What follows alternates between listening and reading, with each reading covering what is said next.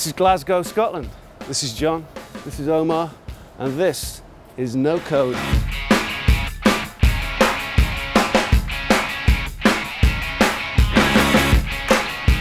How did you get from birth to No Code?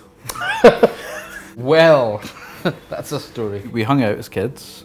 Went to school together, created the band together. We done the band. I went off to work in games. You were teaching and doing lots of freelance audio stuff. We started doing game jams together.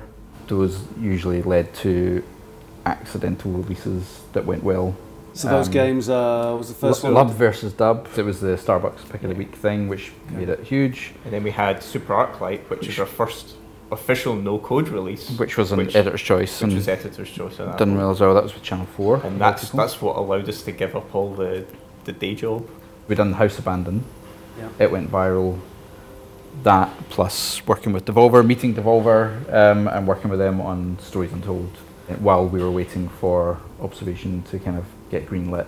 How did you make friends with Devolver? Is it simply the fact that Devolver Graham is Scottish? Yeah, that was all, yeah. No, we got introduced to Andrew from Devolver, and then we ended up showing it to Graham. John McKellen, No Code's in-house street magician. Got a coin. Coin. Take that coin. Thank you. What I want you to do is put the coin right there. There. Just balance it there, okay? Right, so that I can't move my hand. Okay. But I'm still going to get that coin, okay? All right. You ready? Yeah. Here we go.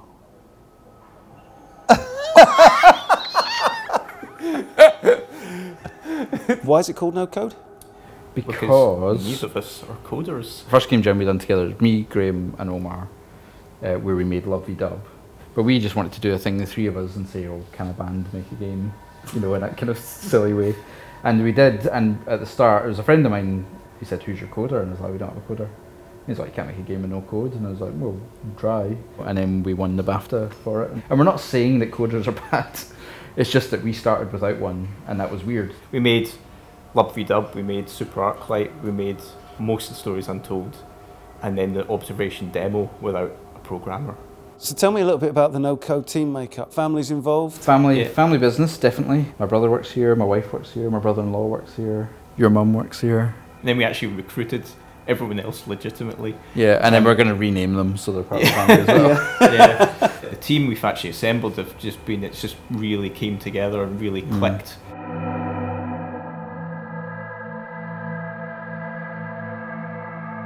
This is the entire no-code team.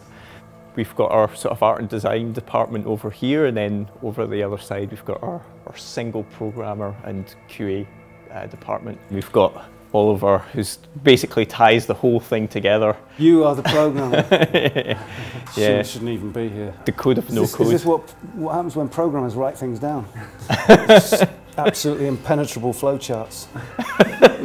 Yeah, definitely. Where did the genesis of Observation come from then? I had the idea of taking the concept of evil AI and saying, what would that be like from their perspective? Like when there's someone trapped behind the door and the AI has locked the door down, the person's going to die, and the other one goes, damn you, open the door, and they don't open the door.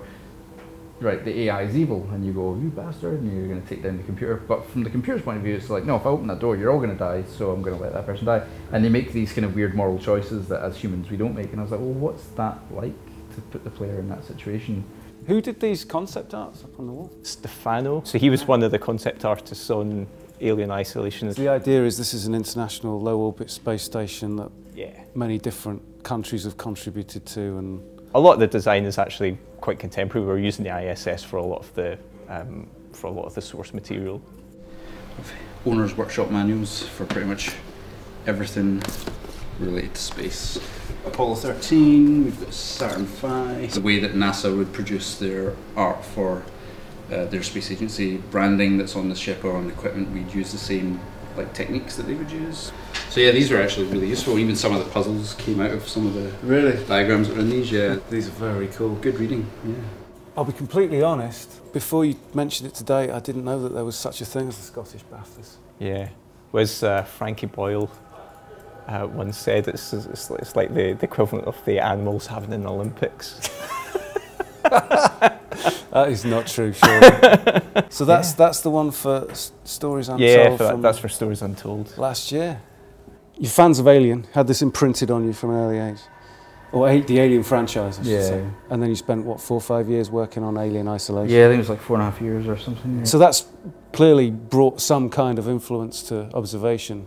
In terms of like what I did on that project, I kind of discovered my style of doing things, especially in UI. Learned a lot about old tech and how CRTs render to screens and all these kind of things, and got fascinated by that. In terms of UI-driven games, I kind of found my, I guess, I don't know how unique it is, but my style and the things that I like doing, the way that I like to animate and stuff like that. I mean, you look at Observations UI, you look at Aliens UI, you'll definitely see some similarities, but it's because they're made by the same person with the same style. But in this case, I get to make that the game, not just a layer on top. A friend of mine who worked on Alien, when we announced Observation, he saw it, he's like, I see you finally got to make the UI the main attraction. He's like, yep.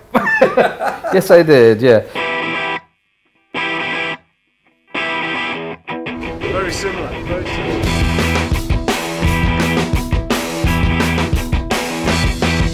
You know I got what it takes. You know I have it, but I'm out of control. But can I see this through?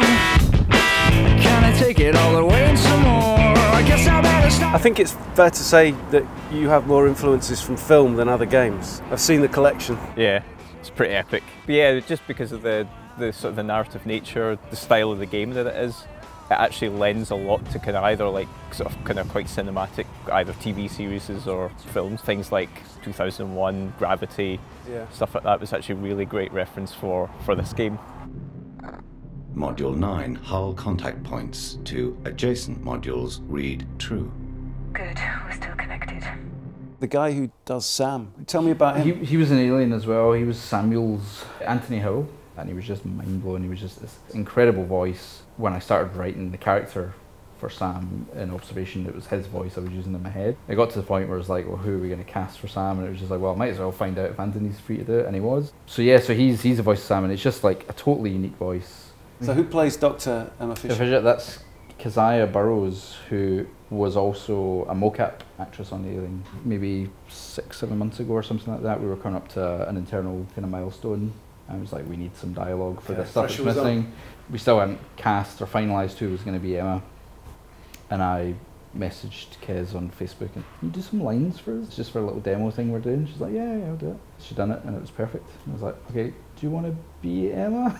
Yeah, right. I have to say, there's a little bit of me that's a bit disappointed that you went with English voices and not Scottish. There is a Scottish voice in there. Oh, spoiler! That's all I'll say. There's a Scottish voice in there. It's quite familiar. Oh, really? Yeah. Someone close by? Yeah. Really? Yeah. Okay. I know you're all afraid of what is happening. To the station. To us. So this is basically like the mocap head rig that Chris made. We repurposed like a Gear VR VR headset. So this is all 3D printed? Yeah, it's all Here, 3D right? printed. On that yeah. Okay. So basically it's like putting this on back to front. Okay. So we've got like the camera in there, and we had Kez up like doing all our mocap and all the dialogue and stuff like that. So all the facial capture was done with this then? Yeah. So everything was done with That's this. so DIY. Yeah. Normally you like see people in fancy studios with all the kit and... What is this? So this is a 20-year-old football that we actually used during the mocap to signify Sam when you actually get into one of the little drone spheres that you get to fly around the station. Okay. Oh, you go! Because you flipped everything around with this and put the player in the role of the evil or good AI, TBC, how did you design the puzzles so that they would be fun? Because that hasn't really been done from that point of view before. It's a weird game to make, for sure. For everything we're doing, we're trying to keep your perspective in mind and make sure like how you interact with things and the methods in which you control the game feel right. Now we have, what we call the system link system, where all the functionality in a room is accessible via one area. So you can add things to that list by looking around and finding them, but to interact with them, it's kind of like you've got this master list of everything that's in that room, and so you have to think about these rooms as part of you rather than a place you're in. And so that's driven a lot of the gameplay, and when you're fixing something, you're fixing yourself. when someone is moving around, they're moving around inside you, and you have to kind of think of things that way in a kind of weird way. Yeah, this is all our history condensed into one look. We're going to sample some of the isolation and desolation that has fed into the creative concept of observation. Could say that. Not in space, in the hills of Glasgow. Road trip. Never had pasta in a wrap before. Great driving, Dad. Look at this man, he's making me feel cold. Just like everyone. One of the best things about Scotland is that it's got fantastic scenery. Do you like getting away from people as well? Yeah. Yeah? Because your game is about getting away from people as well. It's almost antisocial.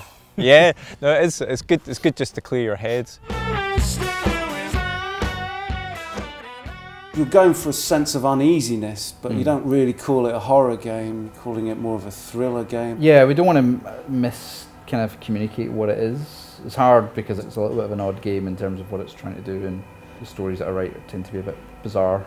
I don't think horror and being the environment go together that well. Like, you have control over this entire station, so you're the powerful one compared to Emma. If you were playing the game as Emma, it'd be a horror game, absolutely, because you've got this AI and these weird things happening around the station. But because you're in control of everything, it feels wrong for it to be a horror, and it's more of a thriller, and that there's a sense of unease and there's a sense of like mystery about the whole thing. So it's Glasgow, it's Monday night, so it means we have to go to the pub.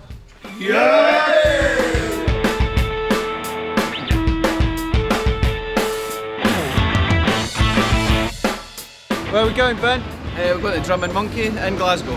Why? Because there's cheap booze and it's pretty big and nice and quiet, you can film. Good enough for me.